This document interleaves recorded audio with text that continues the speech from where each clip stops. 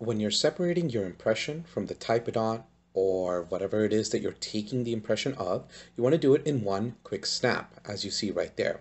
If this doesn't happen, you can take your fingers around the posterior teeth and try to just gently lift the impression a little bit so as to let go of the vacuum suction sort of seal that the impression material forms around the structures. You want to check your impression for any tray burn, as you can see right there in the canine, and then you want to get it ready to be poured up for a cast. Alginate impressions need to be poured up generally as soon as possible.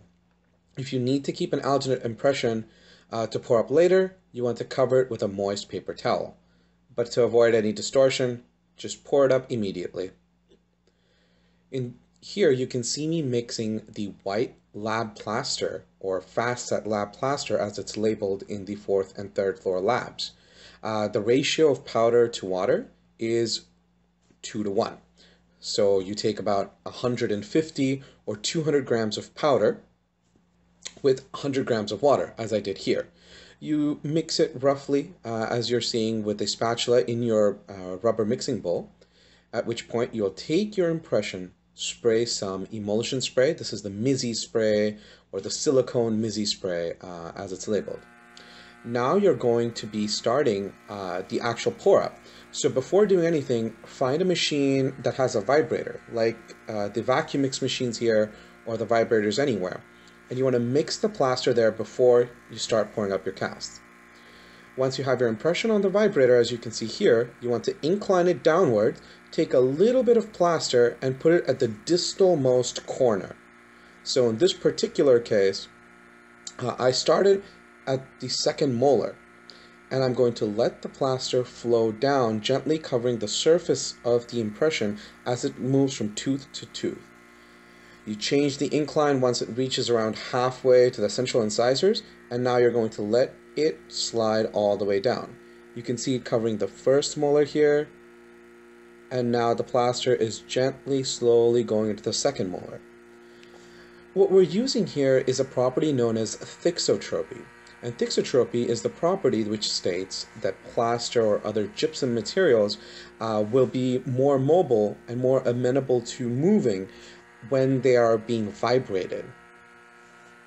Plaster, as you can see when I picked it up off the bowl, is actually pretty rigid, and it'll just maintain the shape that your spatula has or the bowl has.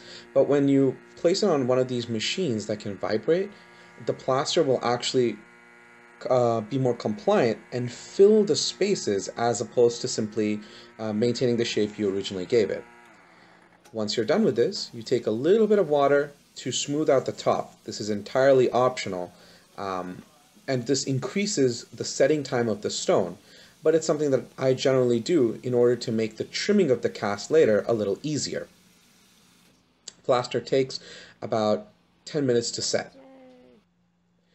Now, when you're removing the plaster cast from the impression, you can try to lift it directly out, but generally this tends to be a little difficult. Since alginate impressions cannot be poured up multiple times, it's easy to simply rip the alginate off of the sides and then very carefully separate the plaster, not applying too much torque. You can get rid of your impression and inspect the cast. In this case, the cast seems fairly good, but we need to make sure that it is of the right dimensions and shape. So you take it to this machine, which is the model trimmer, and we're simply going to make sure that the cast follows the teeth. Since this was taken on a typodont, the shape it currently possesses is that of the typodont. We're going to get rid of this and cut it down such that it is going to resemble more of what a patient cast would look like, so more round in shape. This particular machine is very aggressive with plaster, but it's a little less aggressive with improved stone or improved dye stone, which are yellow and blue, respectively. At the end, you want to flatten the bottom surface to make sure that your cast will sit flush with the ground. And then wash your cast one final time to get rid of any plaster sludge that accumulated while you were trimming the model itself. After briefly drying the cast, you inspect it for any blebs or positive nodules on the cast. In this particular case, luckily I didn't get too many, but if you do, you take a clear discord and you remove them.